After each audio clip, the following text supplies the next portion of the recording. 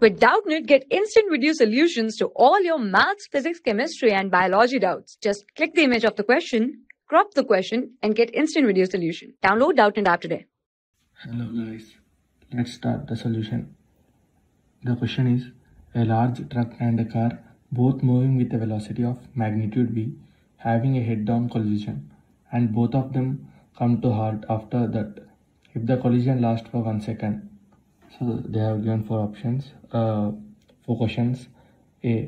Which vehicle experiences a greater force of impact? B. Which vehicle experiences a greater change in momentum? C. Which vehicle experiences the greater acceleration? D. Why is the car likely to suffer more damage than truck? Okay, let's start with first question A. So which vehicle experiences the greater force of impact?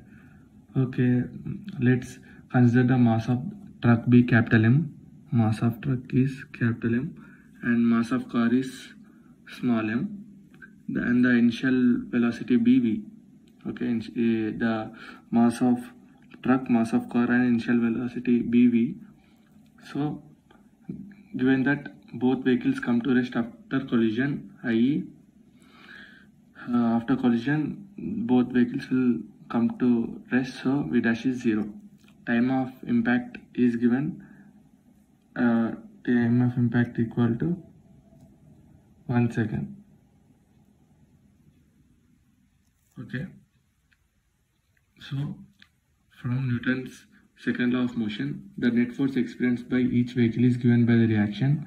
So F of car, force of car, equal to m of v dash minus v by t, final velocity minus initial velocity by time, equal to m of v by t. Okay, here F of truck equal to capital M v dash minus v by t. Okay, here capital of mv, here it will be negative by t. Since the mass of the truck is greater than the mass of the car, it will experience a greater force of impact. So here mass of truck is greater than mass of car, so mass of truck will experience greater force of impact. Okay, F of truck will experience a greater force of impact. So let's come to second question B. Which vehicle experiences a greater change in momentum?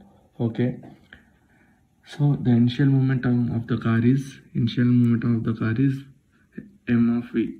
Final momentum of the car is 0, as it will come to the rest after collision, it is 0. So mv minus 0. So it is initial change in momentum. Change in momentum is mv. It is change in momentum. Okay, is mv. Okay, so the initial velocity of the truck is capital MV, and final velocity of the truck is also 0. So change in momentum is also mv. So both are equal in this case. So mass of the truck is greater than the car, thus the truck will experience a greater change in momentum as compared to the car. Okay, as the mass of truck is greater, so here also the truck will experience greater change in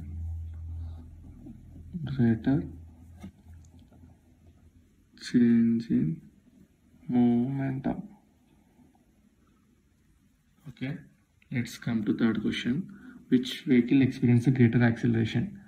So according to the first equation of motion, acceleration produced in a system is independent of the mass of the system. So it is independent of the mass of the system. The initial velocities, final velocities, and time of impact remain both in same in both cases. Okay, hence the car and truck experience the same amount of accelerations. Okay, here acceleration. So both car and truck will experience the same acceleration. Okay, let's come to the final Question: why is the car likely to suffer more damage than truck? Okay, so from Newton's second law, for every action there is an equal and opposite reaction which acts on different bodies. Okay, since so if the truck and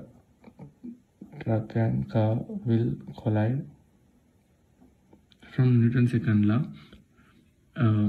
since the truck experiences a greater force of impact, truck will experience a greater force of impact as action. So as action, truck will experience a greater force of impact. So the larger impact force is also experienced by the car as a reaction force. As a reaction force, the car will experience the larger impact force. Thus, the car is likely, so the car will suffer more damage due to Newton's second law of motion. Okay, thank you. For class 6 to 12, IIT JEE and NEET level. Trusted by more than 5 crore students. Download Doubtnut app today.